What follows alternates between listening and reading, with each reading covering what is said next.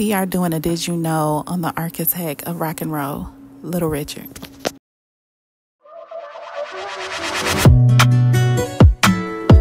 Don't play with it, don't be dishonest. Still not a... Did you know Little Richie was raised in a church? His parents was very heavily involved in the church. So all the hollering and pounding on the piano came from somewhere. Did you know Little Richard's first instrument was the saxophone? He joined his school band in the 5th grade, and he loved it since. Did you know Little Richard's father kicked him out when he was 14 years old because he was gay? I wouldn't obey my father. I didn't obey my father. I didn't do what he wanted me to do, and so he told me I had to get out. He said, Richard, I was gay, and he says that I wanted 7 boys, and you are messing it up. And my brother's name was Charles, so I would go out in the yard and call him. I had a high voice. I would say, Charles! He said, I'm gonna kill you tonight. He said, I'm gonna kill you, because I was really flamboyant, so my people didn't like it. So. Did you know Little Richard performed in drag? His drag name was Princess Lavigne, and he was out here serving it, honey. He was traveling while doing his gigs. While traveling, he bumped into an artist named Billy. He asked for his help to become a professional singer, and he helped him. He was soon signed to a label called RCA Victor, and he came out with his hit Every Hour. Did you know it was said that Little Richard stole Escarita style? But most people say he was his influence. Soon after, Little Richard was signed to a record label called Specialty Record. And this is when he came out with the song Tutti Frutti. And that song sold over 2 million copies. And then he came out with the other hit called Sally. So yeah, he was on the map after this. Did you know Little Richard hired Jimi Hendrix to join his band? He was a casual member of Little Richard's band for backup between 1964 and 65. Did you know in 1976 he had retired? He was more so trying to put his life back together because around this time his brother had passed and he was on drugs really, really bad. So he was fighting between fame and faith. Being around was people that was perverted. And people that most entertainers are perverted one way or another. Most of them are, and a lot of the managers are, and a lot of the record producers are. And so what they do, they tie hand in hand. So you go into the studio, they give you cocaine, you get high, and then you do your act. You never found satisfaction. It wasn't no satisfaction. I was sick. I had to stay high all the time. Did you know in 1986 he had a role in a movie called Down and Out Beverly Hills? Did you know in the year 2000 he had a biopic of himself? Little Richard wanted Prince to play him, but Leon ended up playing him.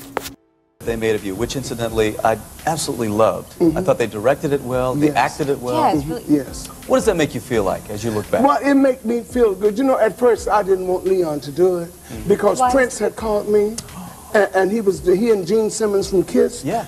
They had put up $30 million. He was going to do it, but they waited so long to get back in touch with my attorney. And I just felt that a lot of my friends was dying, leaving, Yeah. And I said, well, maybe I need to see it now, Yeah. Did you know Little Richard helped the Beatles and the Rolling Stones in their career? He literally paved the way in music. Did you know Michael Jackson purchased all of Little Richard's publishing and gave it right back to him? I swear this man is an angel sent. Little Richard was literally ahead of his time. He was paving the way for the gays, for the outcasters, and he made it a trend. Alive when you first began recording? Yes, but I have woke him up now.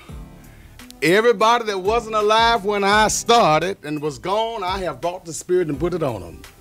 They have resurrected. They are here now and will be out there on Saturday night to hear me at Wembley Stadium when I'm going to let it all hang out. Could I say something?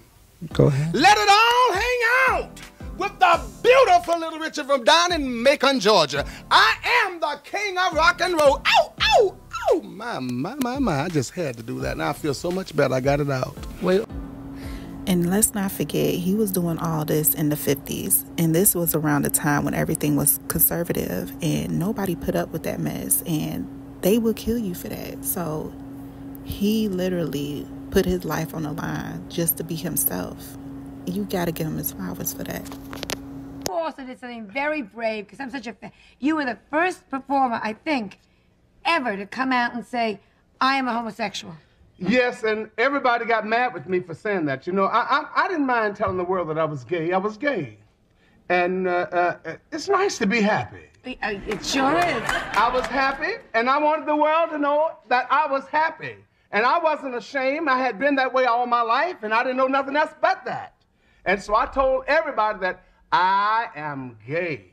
I am the originator. I think I was the first one of them, too. Yeah. To this day, a lot of artists are living off of his legacy. When Little Richard got older, he started reaching back out to God and was preaching and traveling and saying the word. Also known as rock and roll legend Little Richard says choosing between his fame and his faith was one of the best decisions he's ever made. I didn't feel right anymore. I would sing and do things, but, you know, I wasn't a part of the in crowd anymore. And he said he started getting concerned about his place in the world. I started just thinking about Jesus. I started thinking about the world was going to end soon. All the trouble of the world. It's a change 3ABN President Danny Shelton says is amazing. The privilege of meeting numerous people, but the testimonies are almost always the same. I made up my mind that I'd rather have Jesus than anything the world could afford today. Shelton says though Little Richard stepped off the rock and roll stage, his impact is still felt around the world. He influenced millions in his younger days. Now he influences millions for the cause of God. Once uniting people around his music, he's now uniting people around his story. In Thompsonville, Colin Dorsey, News 3. In 1986, he was in the Rock and Roll Hall of Fame. In 1993, he won a Grammy for Lifetime Achievement Award. In 1994, he won a Rhythm and Blues Foundation Pioneer Award for Lifetime. And in 2002, he won a NAACP Image Award Hall of Fame.